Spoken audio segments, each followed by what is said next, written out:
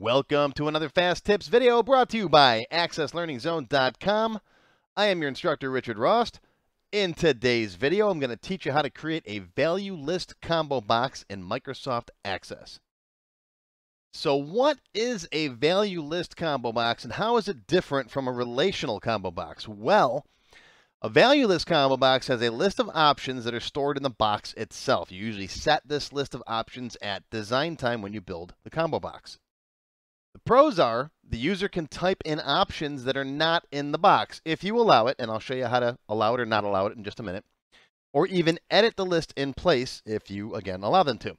No separate tables are required, so it doesn't have to get this list from a table.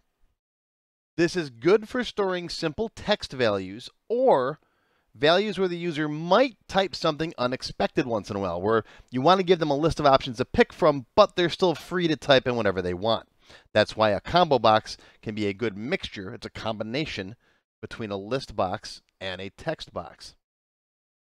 Some examples, you could do state, payment type, delivery method. I'm going to add one there, contact type. I'll explain that in a few minutes. Now the con is if you use a value list combo box, that data is stored in the combo box itself. So you have to maintain multiple lists if you're going to keep the same list on multiple forms. So use it in one spot only, okay? Now, a relational combo box is the one that you see most of the time in a database. It gets its list of values from another table or query. The list of options is generated on the fly based on the data from another table. If you use this box on multiple forms, you don't have to keep updating the lists. This is good for storing related record information. For example, the picture that you see here, we're picking a customer for our order form, right? And you might have that customer list in multiple different places in your database. On the order form, right? In the shipping form, everywhere you want to pick a customer. You don't want to have to update that list in multiple places. Now, the downside to this is it takes a lot more work to update this list, but it's not that hard. You can set up something called a list items edit form that makes it real easy. And I'm going to add something I just thought of. You generally can't freely enter text. You can if you allow the user to type in something into that box, then you have to know how to use some VBA to add that to the list. And that's a lot more complicated using something called a not in list event. So for most databases, you generally make this something where you have to pick from an existing list of items. But of course, it's Access. There's ways around everything. Now, I got a whole separate video on building relational combo boxes. So go watch this video if you want to learn about those, and you should. But in this video, we're going to focus on the value list combo boxes. All right, let's go make a couple. Okay, so here I am in my Tech Help free template. You can go grab a copy of this if you want to. It's on my website. I'll put a link down below. And let's make a real simple one. Here is the example that I like to use for a simple value list combo box. Let's say you want to be able to pick the state from a list of states. Now, you don't have to go ahead and type in all 50 of them up front if you don't want to. Let's say you only do business in 3 states. So that's a nice, easy example. But the user can still type in other states if they want to, if you get someone from out of state, for example. But you want to give them that list of 3 main states to pick from. All right, so let's go into Design View. Let's delete the state field that's here. Goodbye. That's just a text box. We're going to need a little bit more room, so I'm going to shrink up City just a hair. Let's go up to our toolbox and find the combo box, that guy right there. We're going to drop it right there in that spot. The wizard starts up. I'm going to type in the values that I want, hit next. All right, 1 column is fine for now. Let's put in here New York, Florida, and Texas. All right, those are the 3 states that we normally deal with, but you might have others, so you can still type them in. All right, next. Now we're going to store that value in what field? We're still typing in text, and we're saving it in the state field. Okay, we're not dealing with IDs at all here. It's a blessing and a curse, so there's pros and cons to both ways. All right, next. What label would you want? Doesn't matter. We're going to delete it in a second anyways. Hit Finish. Let's delete that label. It's right over there. We'll slide this guy into place. Do a little bit of that. Do a little bit of this. And there it is. Okay. Let's save it, close it, open it back up again, and there we go. Now, if there's text already in one of these fields, all right, you'll see it in there, but you could pick from a list now. See? And if you do have someone that's from a different state, let's say Washington, you can still type in WA. All right, and then press tab. Now look at that. It goes to the next record. Why is it going to the next record? Well, because I just added this guy in last, so he's last in the tab order. All right, if you don't know what tab order is, I've got a different video on that. All right, there's my tab order video. I'll put a link to that down below as well. You can find it down under the video in the links section. We fixed that right there. Click on tab order. All right. Oh, here's another thing. It's combo 30. Whenever you create a new combo box using the wizard, it gets a name like combo 30. I don't like that. We'll change that too. Well, let's move this up underneath city. So when we hit the tab key, it's going to go phone, address, city, state, zip. Okay. Let's hit OK. Let's rename this guy. Double click on it. Bring up the property sheet.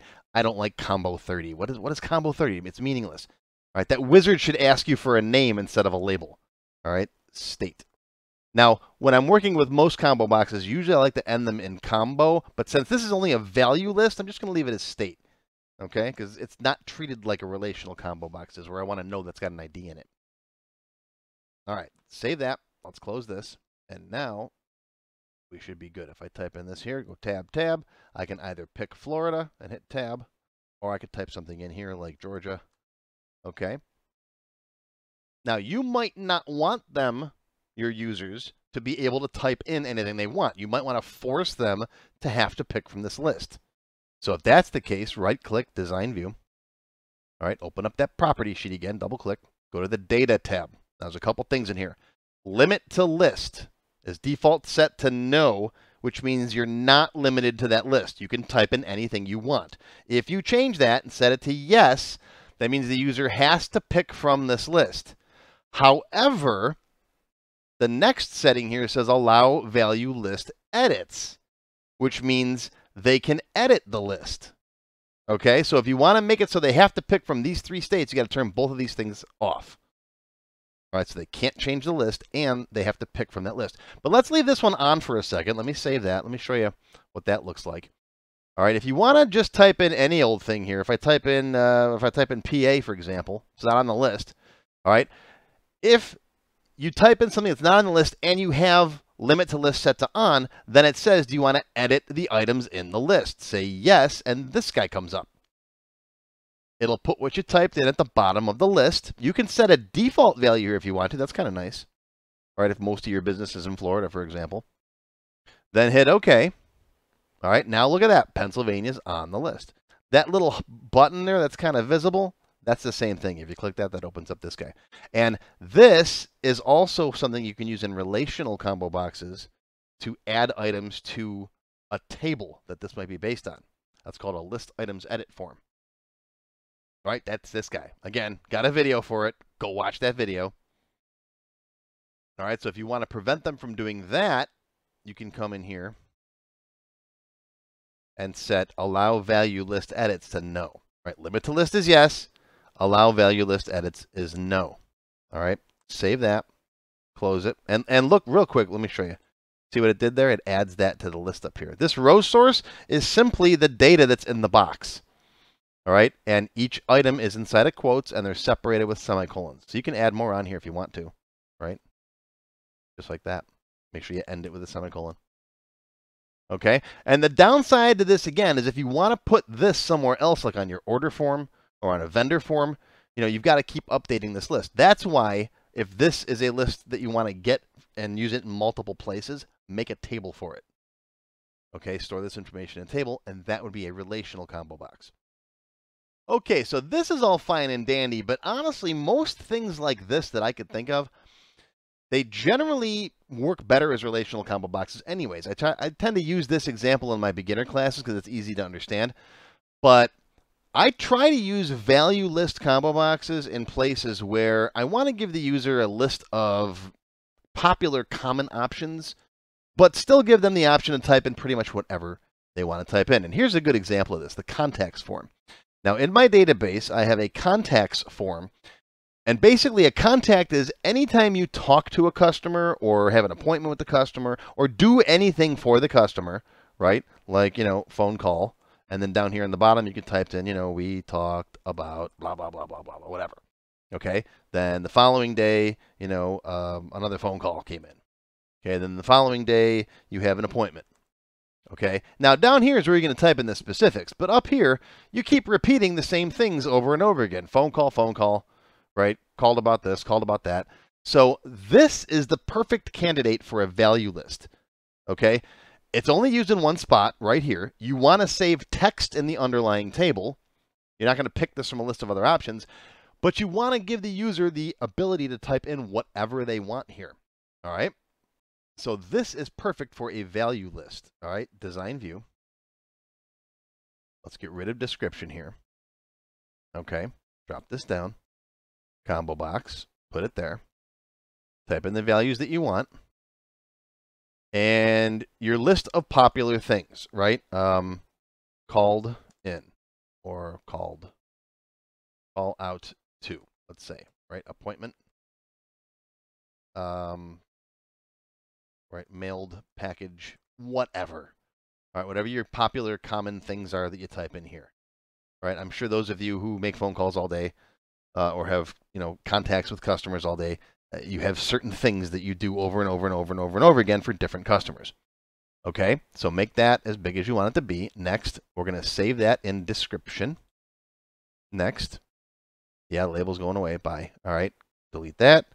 Close that. Slide this up into place where the other one was. Okay. Change its name to description. Come here. Right, I'll just copy this one. Copy, Control-C, paste. Okay, tab order should be okay because there's only 2 fields in the detail section. Yeah.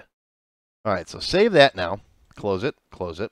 Now when I go to do contacts, you can see I got all the same data there, but if I have another contact here, I can just pick, well, I didn't put phone call in here, did I? Well, there's called in, called out to. All right, called out to. And then down here, you type in blah, blah, blah, blah, blah, blah, blah. And then the next day, okay, I've got an appointment for blah, blah, blah, blah, blah, blah, blah. See? But, all right, interview canceled. I'm still free to type in whatever I want. So this is the perfect use right here for a value list combo box, because this isn't a list that I want to save anywhere in a table. Right? See what I'm talking about? See what I mean? Whereas some things like this is a list of customers, and I might use this in different places. And I don't want to just easily, I don't want to just type in something random in here. Okay? Okay? Makes sense? Do you understand the difference between the 2 types of combo boxes now? All right, that's when you'd use a value list combo box as opposed to a relational combo box. If you want to learn more about value list combo boxes, I cover them in more detail in my Access Beginner Level 8 class. I cover all kinds of stuff in here with multi-column combo boxes. You can do multiple columns in there. Combo boxes to search records, right? List boxes, some of those other properties we talked about, and a lot more. So check it out. So that's your fast tip for today. I hope you learned something, and we'll see you next time. How do you become a member? Click on the Join button below the video. After you click the Join button, you'll see a list of all the different membership levels that are available, each with its own special perks. Silver members and up will get access to all of my extended cut tech help videos, 1 free beginner class each month, and more. Gold members get access to download all of the sample databases that I build in my tech help videos, plus my code vault, where I keep tons of different functions that I use. You'll also get a higher priority if you decide to submit any tech help questions to me, and you'll get 1 free expert class each month after you finish the beginner series. Platinum members get all the previous perks, plus even higher priority for tech help questions, access to all of my full beginner courses for every subject, and 1 free developer class each month after you finish the expert classes. These are the full-length courses found on my website, not just for Access, too. I also teach Word, Excel, Visual Basic, and lots more. You can now become a Diamond sponsor and have your name or company name listed on a sponsors page that will be shown in each video as long as you're a sponsor.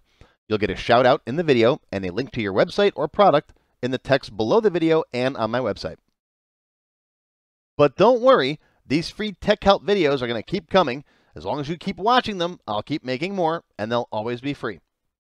If you enjoyed this video, please give me a thumbs up and post any comments you may have. I do try to read and answer all of them as soon as I can. Make sure you subscribe to my channel, which is completely free, and click on the bell icon to select all to receive notifications when new videos are posted. Make sure you click the Show More link down below the video to find additional resources and links. You'll see a list of other videos, additional information related to the current topic, free lessons, and lots more. YouTube no longer sends out email notifications when new videos are posted, so if you'd like to get an email every time I post a video, click on the link to join my mailing list.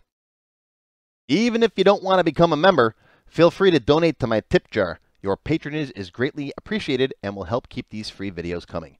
I got puppies to feed. Now, if you have not yet tried my free Access Level 1 course, check it out now. It covers all the basics of Microsoft Access. It's over 4 hours long, and I just updated it for 2021. You can find it on my website or on my YouTube channel. I'll include a link below that you can click on. And also, if you like Level 1, Level 2 is just $1. Yep, that's all, $1, and it's free for all members of my YouTube channel at any level, even supporters. Want to have your question answered in a video just like this one? Visit my tech help page on my website. You can send me your question there. While you're on my site, feel free to stop by the Access Forum. Lots of good conversations happening there. Be sure to follow my blog, find me on Twitter, and of course, YouTube. Once again, my name is Richard Ross. Thank you for watching this tech help video brought to you by accesslearningzone.com. I hope you enjoyed this video and that you learned something today. I'll see you again soon.